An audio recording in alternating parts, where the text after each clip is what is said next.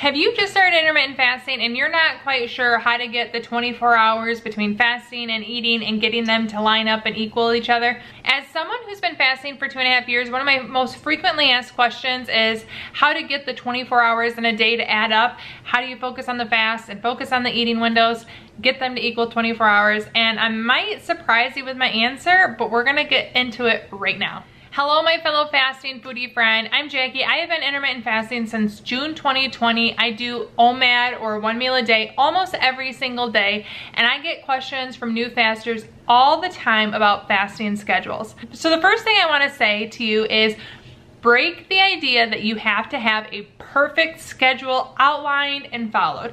The quicker that you realize that intermittent fasting is extremely flexible, the easier it is going to be to maintain it as a lifestyle. If it's flexible and it's something that you can do day in and day out, and you have the ability to change based on what you have for the day, you're going to be able to do it long term. So embrace the flexibility of fasting. Do not require perfection. So even if what we talk about today inspires you to build some schedule and you don't do it perfectly every day, you're not a failure. That's the first thing I want to tell you. Perfection is not required to find success with intermittent fasting.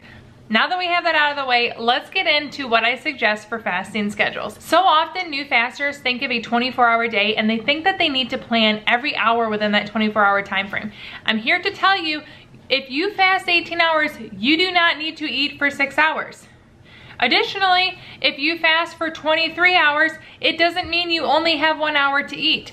So 18 hours is my daily minimum currently. I've been doing that pretty much since I started. I started with the mind frame that I would probably do 18-6, but I quickly realized I don't want to eat for 6 hours a day. I really feel good in the fasted state.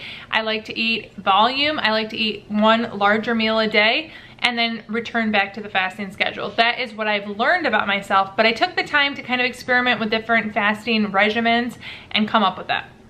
But I have my 18 hours as the minimum. So if I only fast 18 hours before my next eating window, I don't suddenly have to add up to 24 hours. That is a giant misconception, that the hours you fast and the hours you eat have to equal 24 hours. They don't. This is me giving you permission to get rid of the 24-hour rule. There is no rule. Get rid of it. Pretend it doesn't exist. We are not talking about a time construct. You are simply fasting, then eating, then fasting with no time constraints. So get rid of 24 hours. Have you said goodbye to it? Good, we can move along. So here is what I do.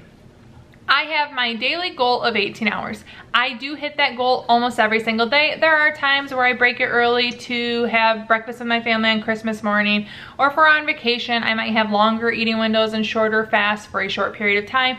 But for the most part, I am committed to fasting 18 hours every single day. I feel really good when I get those fasts. And from there, my eating window really varies. Zero is a free fasting app. I am not affiliated with them in any way, shape, or form. They probably don't even know who I am. I've made several videos on using them. I use the free version. I don't pay for premium, but you can see I have been fasting 17 hours. So I have not broke my fast. You can also see here at this point, I have 893 fasts in a row. And by the time this comes out, it'll be very, very close to 900 fasts. So I am looking at my current fast. We are just going to, I'm gonna take a screenshot of this. I went back just to have a few. I went back, I have a 22-hour fast, a 23-hour fast, a 20-hour fast, a 19-hour fast, a 25-hour fast, a 22-hour fast, and a 21-hour fast.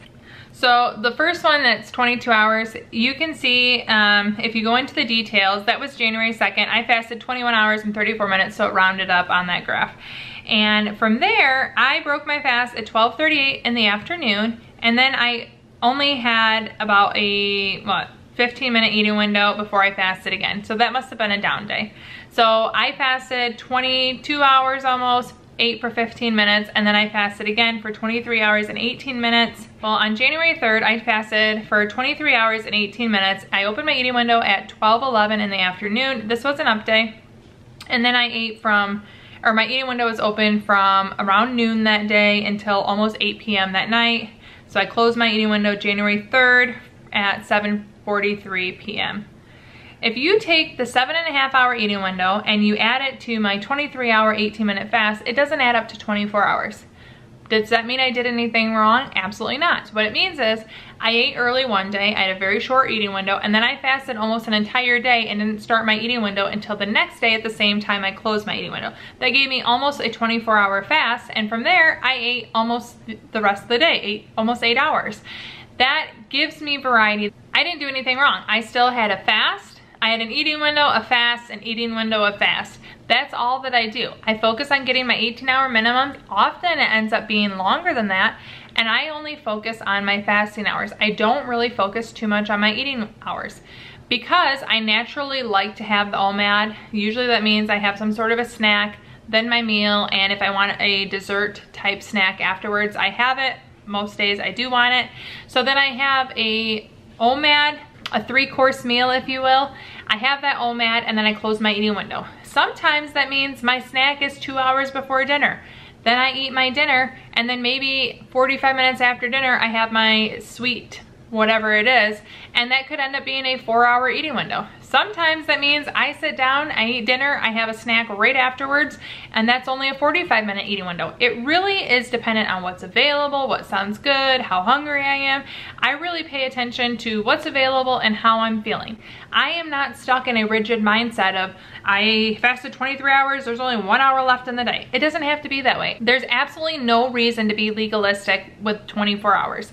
Yes, I fast daily. Yes, I have an eating window daily, but they do not have to add up to 24 hours. If you want more information on how I describe the best intermittent fasting schedule and focusing on the 18 hours versus anything else, you can see this video right here where I share with you more information on that.